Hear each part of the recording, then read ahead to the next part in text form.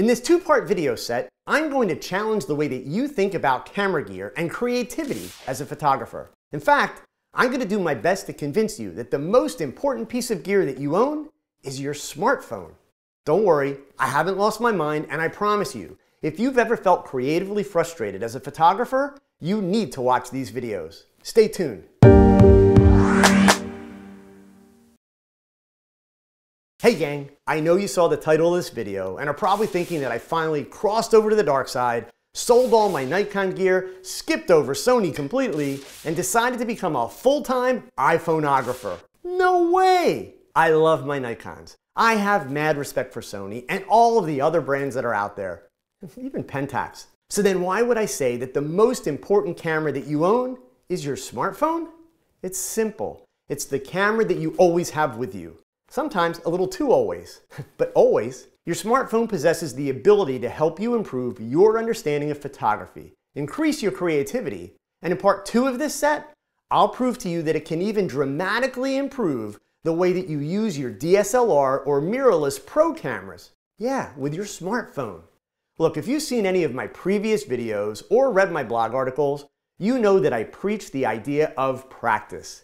It is impossible to grow and develop your photography skills to the point where you're capable of turning out consistently great photographs without lots and lots of practice. Smartphones allow you to do just that easily, without hassle.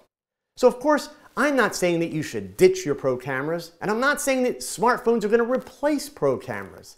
I am saying that the best way to improve your ability to see light, create good compositions, and make interesting photographs is to always be looking for opportunities to create an interesting image of any kind. And your smartphone makes it easy to do just that. You know, we always hear that phrase that the best camera is the one that you have with you. Actually, it's not. But that quote is a way of saying, learn to work with what you have, because the better gear doesn't make better photos unless you know what you're doing as a photographer. It has also been argued that photography is not creative. Indeed, the act of taking a photo, that's not creativity. Creativity is coming up with a unique concept and solving a set of problems to be able to take a photo that is different or unique and stands apart from the crowd. During my live streams here on YouTube and on Facebook, I frequently talk about the idea that I take photos practically every single day with my iPhone. Sure, when I was younger, I was the camera geek that took my camera to school, to dinner, to the mall, to pretty much anywhere I went. Because you never know what amazing photo opportunity could present itself. So I always had a camera handy. But now, who wants to carry that much camera gear around all the time? Hence, the smartphone. Recently, I had a few people call me out about these statements and challenge the idea that I actually take photos or even think through photos every single day. So I decided to provide proof, and I started a second Instagram account called Joe Edelman's iPhone. You can find a link to it in the description below. I hope you'll follow me. Time out. I want to make something really clear. I am not a fan of the 365-day photo challenges. I find these challenges to be the equivalent of New Year's resolutions. You know, when you're celebrating and you're drunk, the resolution sounds wonderful. A few days later, when you're sobered up, you realize just how much work is involved, and now the fun is gone, which also means that the creative buzz is squashed. And I won't lie to you, since I made this commitment to prove this to people and not just think about a photo, but shoot a photo, it is work. Fortunately for me, I love my work. So don't start out on a 365-day photo challenge to prove something. It'll take the fun out and kill the creative joy at the same time. Instead, take or think through photos every day because you are passionate about developing your skills and passionate about the process of making cool photographs.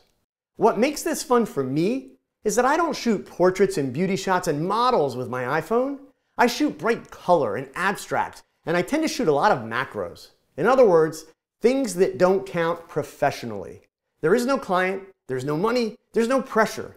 There is just creative exploration. It actually takes me back to when I was 11 years old and got my first camera and took pictures of pretty much everything just because I could, and I thought it was so cool. So how does this help me as a photographer, and how can it help you? Creating a great photograph requires a lot of skills. Regardless of the type or genre of photography, there's the technical side, understanding the gear. Then the physics part, where we get into the exposure triangle and the need to understand light and the inverse square law and depth of field. Then there's the creative side that requires us to have unique thoughts and ideas, and then solve problems to show things in a different or unique way. That is a pretty long list, and it is a list that frequently overwhelms new and young photographers. Also, just like an athlete, because of all the skills that are required to create consistently good photographs, great photographers need to practice and master these skills. And then, just like an athlete, they must practice and use the skills daily in order to keep them sharp and readily available. You know, I've had people ask me, how is doing a macro shot of a leaf with an iPhone going to help you the next time you shoot a portrait in your studio? If I find an interesting leaf, I rarely spend more than 5 minutes photographing it. But during that time, I'm using my skills and considering composition, lighting, depth of field, and a list of other photographic techniques. Not to mention that I always shoot RAW files with my iPhone, so I'll have to process that image, considering brightness and contrast and highlights and shadows and saturation and ambiance and color temperature and, well, a lengthy list of items, all of which are things that I have to consider when I shoot that portrait in the studio with my Nikon DSLR. Sometimes I take the photos while I'm walking my dogs. Sometimes I take the photos in a restaurant while I'm waiting for my meal to be served. I take pictures from the backseat of a cab, and especially in airplanes. This is a set of photos that I did while I was particularly bored on a plane. Any idea how I did them? An almost empty cup of soda, an iPad with some bright colored designs in the image gallery, and I held the cup over the iPad and the phone over the cup. No macro lens, just the iPhone. When I teach my college course on creativity, I make all of my students photograph an egg with their smartphones. If you don't know what the big deal about the egg is, be sure to watch this video. There's also a link in the description below. Okay, hopefully I have your attention and I sparked a few ideas. But the moral here isn't just practice and take photos with your smartphone. I promised you I could prove to you how your smartphone can improve all of your photography, even with your expensive pro cameras. That will be in part 2. Along with all the details that I know you want to hear about what my favorite apps are and how I process my smartphone images.